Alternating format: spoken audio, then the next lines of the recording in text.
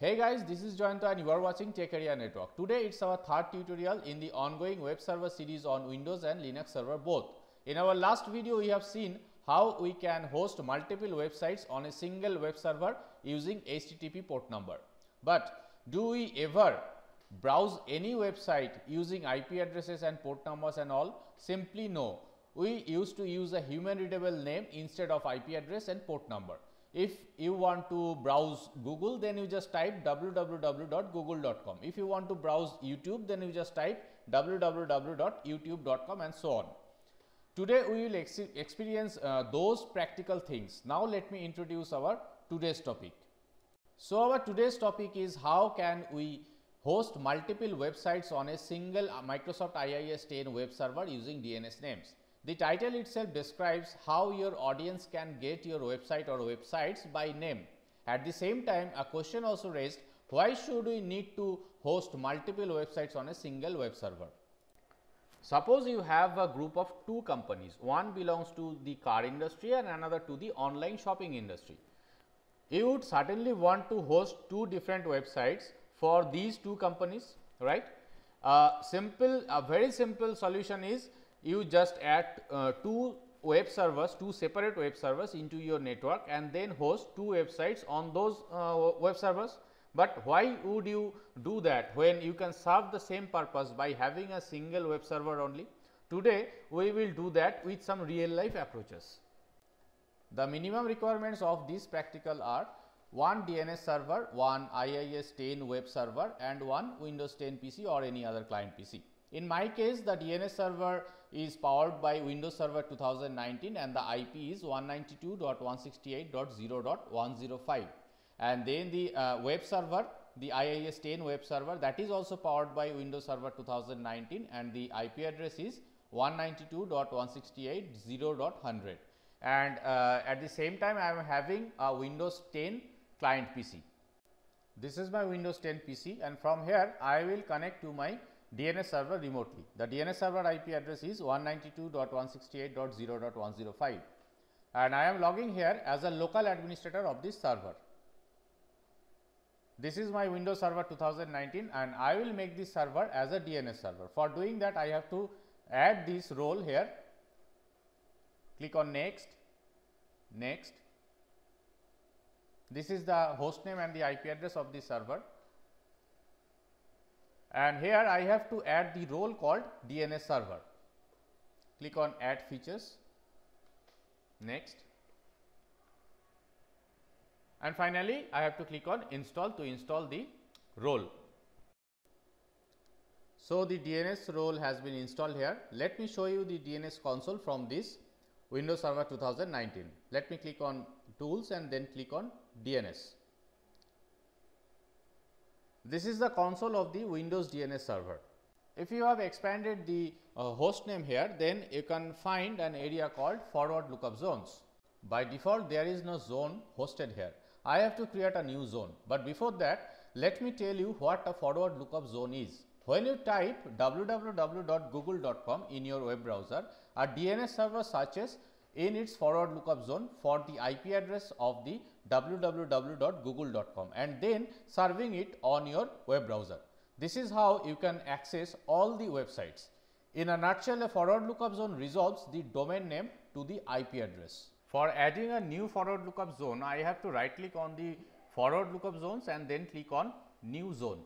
If you have gone through my last video, then you must know I am working on two different websites, but I have used IP addresses and port numbers to access them. Now let me address the websites with some proper names. Let's use techareanetwork.com and tan.com respectively as the domain names for them. After clicking on new zone, a wizard has come up. Click on next, keeping all the available options as default. As I have told you to use techareanetwork.com as the domain name of my first website, so I have to put the zone name as techareanetwork.com. Click on next and then next. Keep all the available options as default here and finally click on finish. So guys, you can see a new forward lookup zone or a domain name called techareanetwork.com has been created here. Now I have to add a host record or a record in order to point my first website with this domain name. So click on new host record. We always use www as a prefix for almost all the websites we want to open. So in my case, I have to put www as the name of this host record. This will finally become www.techareanetwork.com as the FQDN or the fully qualified domain name. After entering www, I must put the IP address of the web server where my first website is hosted, and the IP address is 192.168.0.100. For detailed information, you can check out my last video. Finally, click on add host to add the host record here. Before going to the web server part, let me tell you a few words on host record or a record in DNS. The most common type of record is an a record or host record. The most usage of a host record or a record is being seen in website hosting on a web server. The basic function of a DNS server, which is domain name to IP address mapping, is taken care of this record. Now I have to edit a few settings in the web server where my first website is being hosted. So this is my first website management console on Windows Server 2019 web server, with which you are already aware since my last video of this web server. I have to edit the site binding settings for this website. Since I have planned to map www.techareanetwork.com with this website, so I have to put the FQDN as www.techareanetwork.com and the IP address, that is 192.168.0.100, and the default port number, that is port 80, would be remain same as per this web server itself. Again, I would like to request you to watch my last video on this web server series for detailed information. Now it's time to test the thing whatever we did here so far. Let's go to the Windows 10 PC.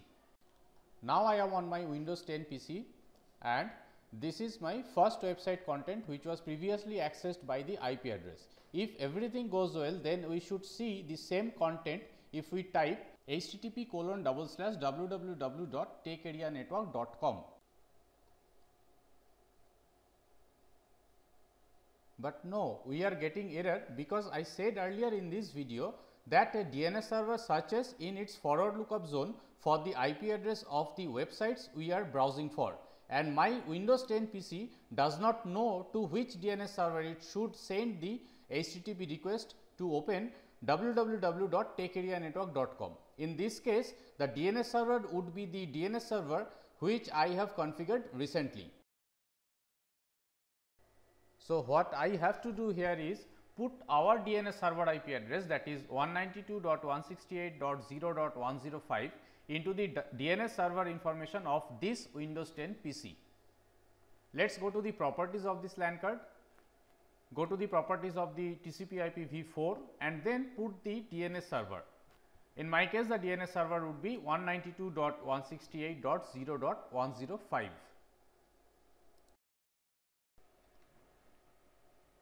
Now let's try to open my first website by its name,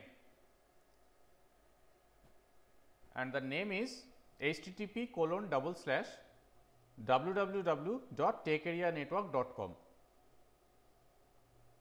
Great, we can see the same thing by accessing the website by its name.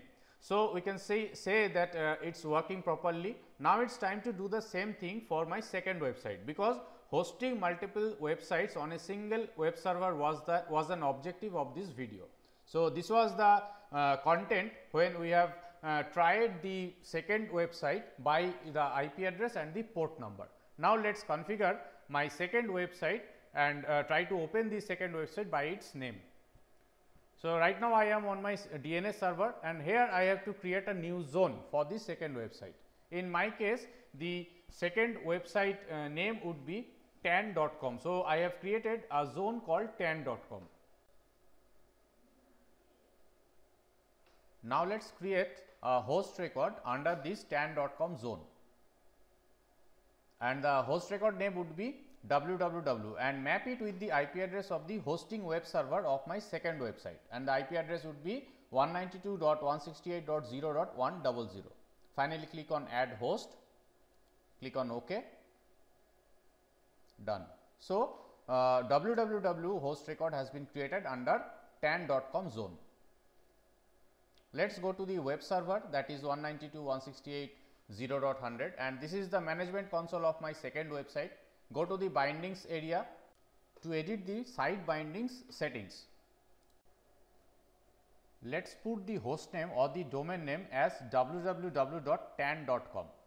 Now I should change the HTTP port number to the default one, that is port 80. In my last video I changed this port number here just to distinguish these two websites by port number, but now we don't need to do that because we have implemented DNS names for this purpose.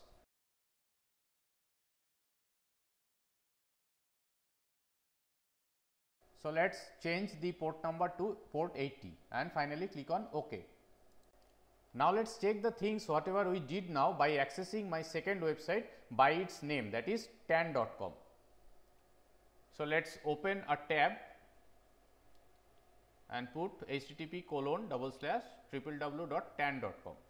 So we can see the same thing or same content which we have seen when we have accessed the second website by the name, by the IP address and port number. So we have completed our today's objectives. Thanks for watching the video and stay tuned for another exciting video of this web server series on Windows and Linux server both.